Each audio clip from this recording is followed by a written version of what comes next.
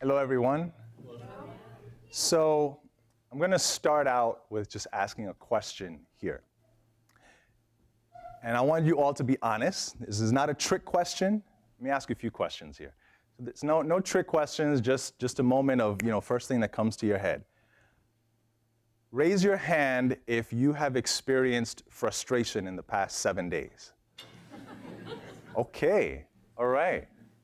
Okay, raise your hand if you've held a pen in the past 7 days. All right. Raise your hand if you've experienced democracy in the past 7 days. Okay. All right. Yes. Now, let's say this was last week. So what's today? Friday. Today, well, yes, Friday. So Friday the 7th. So let's say this was Friday, November 1st. And we're now Friday, November 1st. How many of you experienced democracy in the past 7 days? All right. How many of you have experienced democracy in the past 30 days? All right. How many of you experienced democracy in the past 6 months? In the past year? Okay, so now we've got maybe about 60% of you. And we had a pretty good number in the first, maybe about 20% of you. I usually ask this question and two people will raise their hands. Now, what was that? Yes, this is Ithaca. Now, some of you may have been wondering, what does he mean by democracy? Anybody wonder that? Yeah, many of you were wondering that. So, that's really what we're going to be talking about today is most people have not had a chance, will not say that they've experienced democracy, within a certain amount of time. And a question, just what do you mean by democracy, begs another statement. If you have to ask, what does someone mean by democracy, then it's not present. It's not present for you. No one here asked, or I dare to say no one here thought, what does he mean by frustration? What does he mean by a pen? Some kind of writing implement? What is that? No, we're very clear about what some of these things are when we experience them. When we experience them every day, the things that we don't really experience, then the questions come up. But we live in a country that is, we say we're a democracy.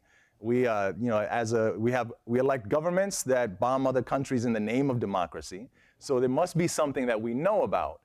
But if we don't experience it, then how can we actually say that we know it or that we're an authority on it in the world or even in our own communities? So, it's just something to let that sit with you for a moment.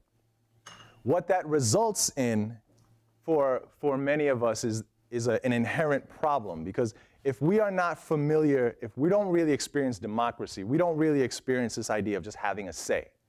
And when you don't have a say in something, and you have communities, an entire country, where people don't have a say, then you have a whole slew of problems that result. And you have a problem, essentially, in accountability. We have an economy that has an accountability problem. We have governments that have accountability problems. We hear all the time people complaining about people who aren't listening to them, government agencies that aren't listening to them, elected officials that aren't listening to them, companies that aren't listening to them. But what there is really a problem in accountability. What's that a sign of? And a problem in accountability results in problems that show up down the road that we don't necessarily think of as accountability problems, or we don't think of as problems in democracy, or something that's really a structural problem in how we make decisions, in how companies are set up. We don't think of the economic sphere as something that really has an impact, or something that is really a place where democracy has a place. It's not a space where people think of, I can make decisions there. Democracy is supposed to exist in the business place. Most of us, people go to work and we leave democracy at the door. And since we spend most of our times at work, of democracy ever really playing out. This is an image, a bit pixelated, but it's an image of in what's known as Cancer Alley down in the Louisiana area, where you have communities primarily African American that are living right next to refineries, right next to oil petroleum plants. And it's right there. It's right. People are right next to it. None of these companies have decision makers that live within the communities that they're impacting. And so what that is an accountability problem. You know, if you have people who are making decisions who aren't experiencing the impact of their decisions, there's no feedback mechanism for them. They're not actually getting that impact that says, okay, you know, we're doing something that is inherently bad. It's really causing pain. It's causing a crisis for the people that are surrounding our community because we don't actually live there. We don't get to experience it. I'm sure if the smokestacks in that community were actually pointed into the boardroom, you'd have very different kinds, you'd have a very different petroleum industry in the United States. And we wouldn't be talking about it so much. This is an image this is about 2 years ago, there was a fire in a garment factory in Bangladesh. And this was a garment factory that supplied many of the names that people are familiar with at Walmart, and private labels that can be found at Walmart, but they also produce labels for Disney, for Sears, for Sean John, you name it, Tommy Hilfiger, a number of different companies. So these are sweatshops, and they operate in the same way that you have the petroleum industry that's impacting the surrounding communities. You have an industry that is impacting its workers and the people who are actually there experiencing it each and every day, who don't have a say in what happens in the company and are treated as dispensable. You know, they can be let go at any moment. Their health does not matter. Now, I want to take a moment. We know the negatives, and you hear about it. You hear about it on TV. You know it. You may have experienced it at some point in different capacities in your life. And at some point, this is Ithaca, so you'll run into somebody who's organizing some kind of campaign around one of these issues, around sweatshops or around environmental justice, whatever it is. You'll run into someone. So imagine, I'm actually going to ask all of you for your trust and confidence. I want all of you to close your eyes for a moment. Just close your eyes. Great, you're a beautiful, trusting crowd. So close your eyes and imagine, what would it look like for me if I go to work and at work I actually get to have a say in the place that I work at? What would it look like for me as I make my way, if I got an injury, I had to go to the hospital, if I actually have a say at the hospital? What would it look like if I walk into city government, I walk into the city hall, or I walk into the state assembly, and I actually have a say? What are the things that are actually happening? What's the communication between me and the other people around me? What's the infrastructure that exists there? What's the space where I can actually speak? Who's actually listening to me? What if, now imagine, let's say you're going into your house of worship now. Let's say it's Sunday. You're at a church, or you're at a mosque, or you're at temple. What would it look like within your religion to have a say? And what would it look like, say if you're a university student, or you're a high school student, or you're a middle school student, what would it look like to have a say at school? Okay, you can open your eyes now. So now you've got a bit of that brewing in your mind. I'd say what that looks like is closing a gap on an accountability problem and creating structures, creating spaces where you actually get to have a say in what's happening around you. And when you do that, then you're actually able to create a different kind of economy, a different kind of government, a different kind of experience with completely different social interactions, ones that we're not really trained to experience, ones that we're not accustomed to knowing, ones that require us to develop a whole new different set of how to communicate and listen to each other, to actually listen, to solve problems, to come to consensus, to make decisions. We actually all experience democracy in different ways. You know, we all get together at some point with other people and make decisions. We make decisions as groups. And we make decisions with, you know, it could be one person, it could be 12 people, you know, it could be 20, whatever it is. But we actually we are in the habit of making decisions. But it's not one that it's present for us in the larger society. When we go to work, it's expected that we're under a benign dictator at best. You know, we're working for people who have good ideas, good visions at best, you know, and they listen to each other. They listen to people. You know, and when we go to school, our best hope is that we're in a class where we've got a professor who's actually worth listening to. You know, and maybe there's some time for some discussion and we get to actually, at some point, do what we're actually interested in. You know, those are some glimpses, some glimmers. But for the most part, it's not expected to be that way. So our places for democracy wind up being a few private spaces.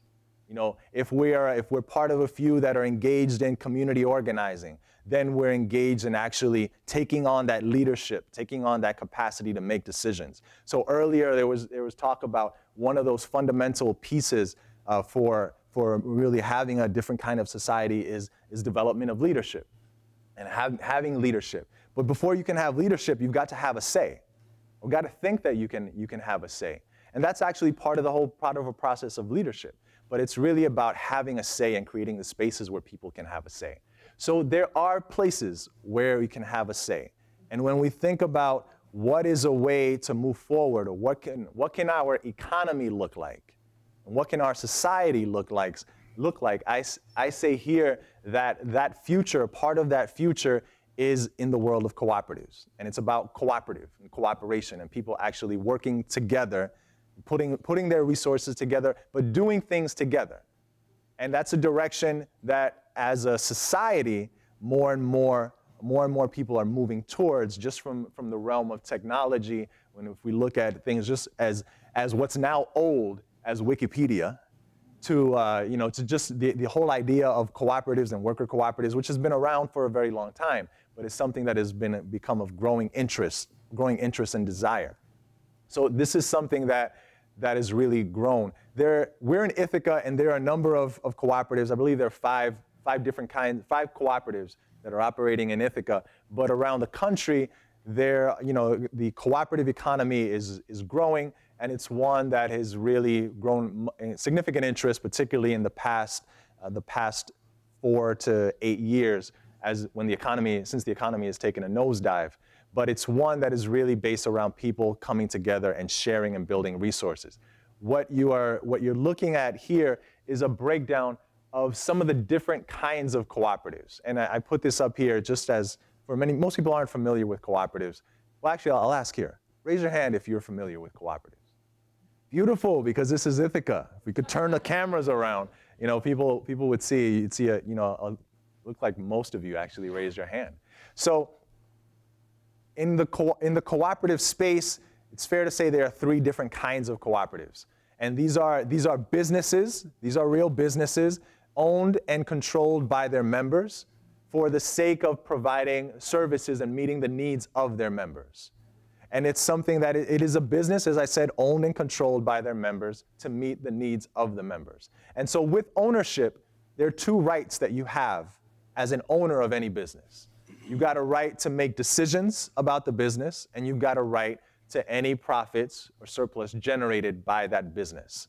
So when we talk about cooperatives, we can break them up into who those members are. So you've got a business that's owned and controlled by its members. You can think of them differently based on who the members are. So you've got a cooperative that is owned by the people who shop there, the consumers. In Ithaca, I think, what is it, Green Star? So you've got Green Star Cooperative as a consumer cooperative. In New York City, we have the largest, they're the largest consumer cooperative in the country. They're called Park Slope Food Cooperative. They've got, I think, now about 17 or 18,000 members that shop there and that work there. So these are people who come together because there was a market failure. There was a demand that they had for a service that wasn't being met. So they got together and they pooled their resources and said, we can provide this where other people haven't. We have a demand and we have a need in the same way that, that Dennis Derrick spoke to. There was a failure.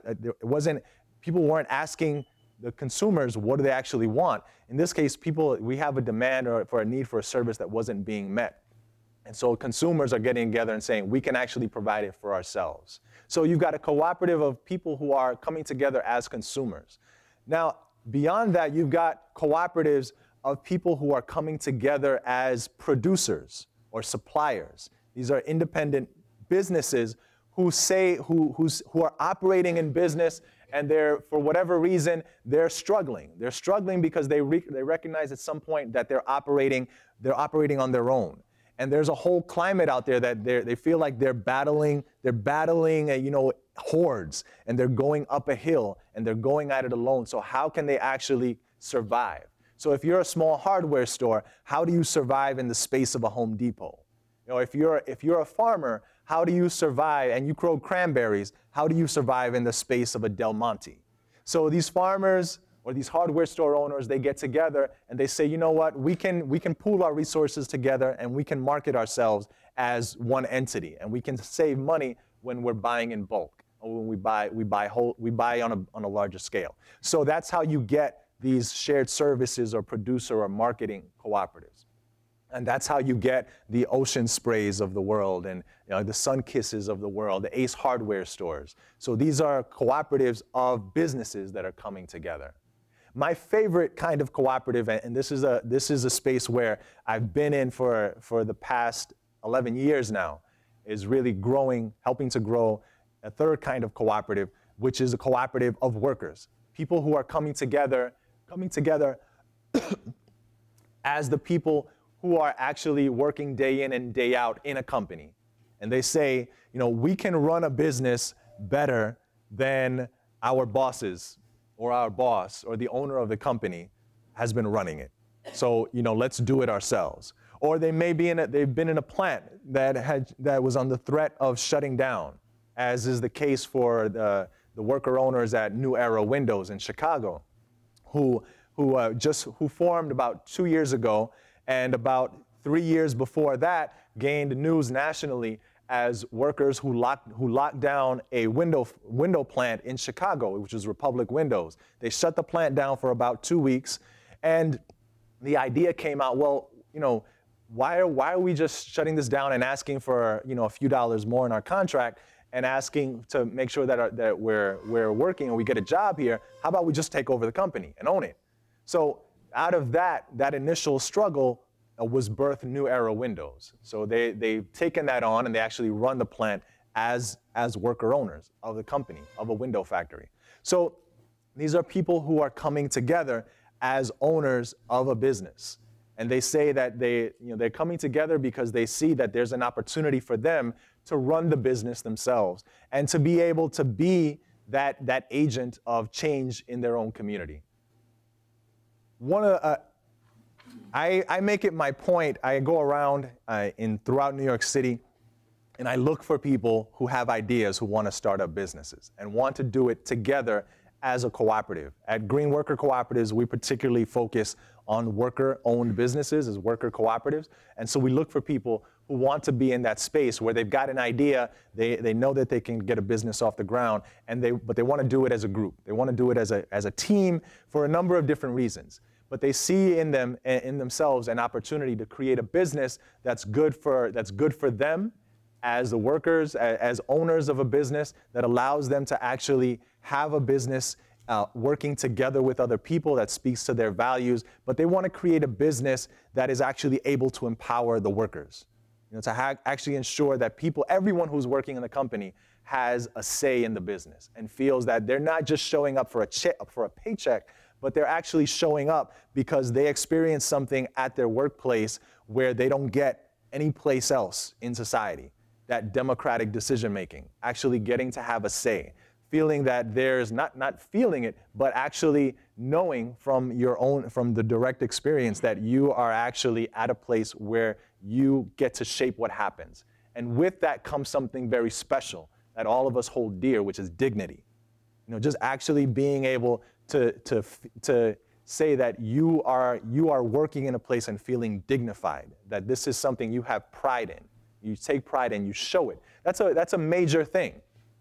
And then there are of course other benefits, because there are the benefits of owning. When you own something and you build up assets, you actually, it is your asset, the business is your asset. And with that certainly comes a thing that many people when they're starting up a business, they're looking for, which is profit, though it's not the main motivator.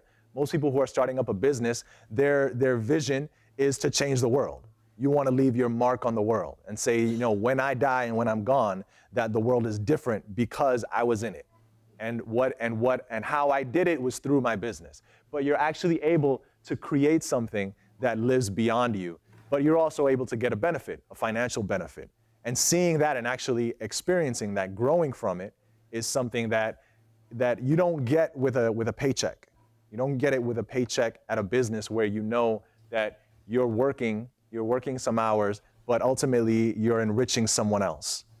And you're not just enriching someone else, but you're also enriching someone else's community. Because most people, you know, if I'm from the Bronx, I'm from the South Bronx, and most of the businesses, many businesses that are operating are not owned by the people who are actually living, who are actually working, certainly working within the business on a day-to-day basis, but they're not owned by people who live within the surrounding communities. And increasingly more and more the businesses that we're seeing in our community are chain businesses. So they're national chains. And they're national chains that employ people at very low wages. And that's becoming more and more the norm.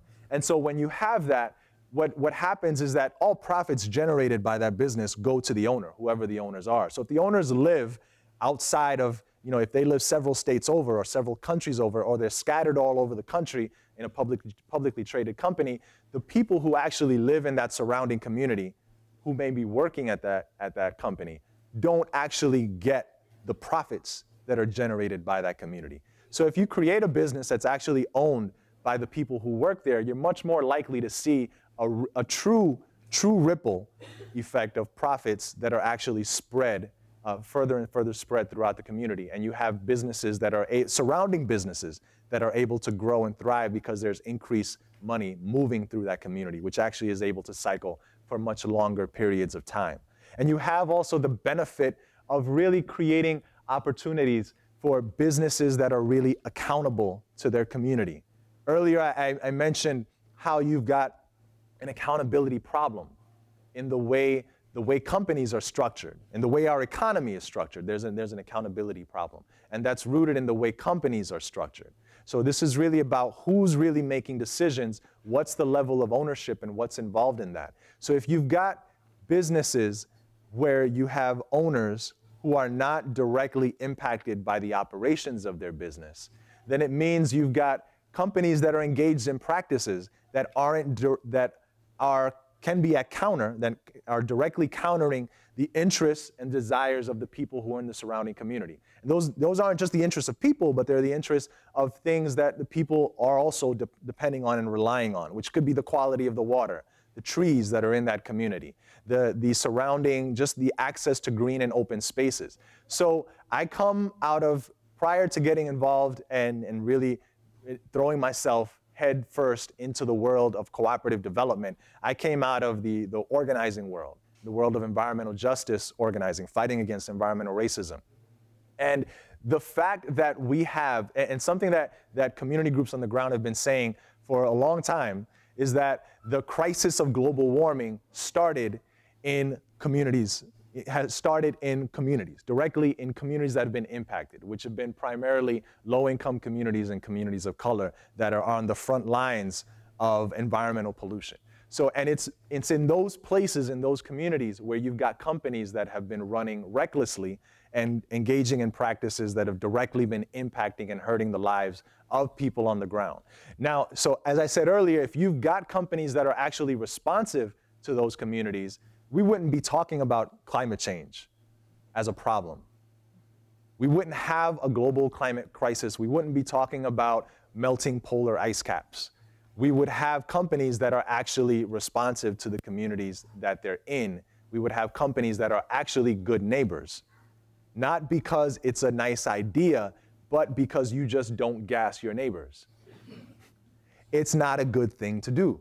You don't want to be known as that woman or that man at the laundromat who gasses the rest of the community, or the person who fracked the water, or the person who, for whatever reason, is the reason why, all your water is toxic, or your air is toxic, or any number of other things that are destroying the neighborhood is happening. So there's an accountability crisis here, not just a global climate crisis, and it's something that is really hurting us. So what we do at Green Worker Cooperatives is we create the opportunity for people to create different kinds of businesses. And that looks like we're a training ground for people who come up with ideas and want to create a different kind of business. So we take people who come to us with any number of ideas, and we run them through a cooperative business boot camp we call the Co-op Academy. And since we started this a few years ago, there are 5 other cities around the country where other organizations have taken this on and said that they want to engage in this and create these kinds of academies. And these are just some of the very happy business owners and workers who created businesses as a result. Ginger Moon provides food services for new mothers, catering to new mothers. We have Caracol Interpreters Cooperative, which are interpreters and translators that'll provide services for nonprofit organizations. We have a group called Tink they're educators who said we can actually teach young people how to do 3D printing and all the glamorous and wonderful things about doing in new innovative ways of small-scale manufacturing and engaging in technology in different ways. And we can do it together as workers, as owners who come together with ideas and actually create these things. So these are ways, and these are businesses, and they can be any kind of business in any kind of a space. But they're operating in ways where it's people who are working together, who are making decisions, practicing democracy, and creating structures of accountability that are don't just have an impact on their own lives directly, but they have an impact on the communities, the surrounding communities that they're a part of. So this is a different way of doing business, but it's a way that applies to all kinds of businesses in any kind of a sector. It's about ownership. And with that ownership comes accountability, and with that comes a responsibility and a different way of really transforming our economy and creating democracy in every space on a day-to-day basis. Thank you very much.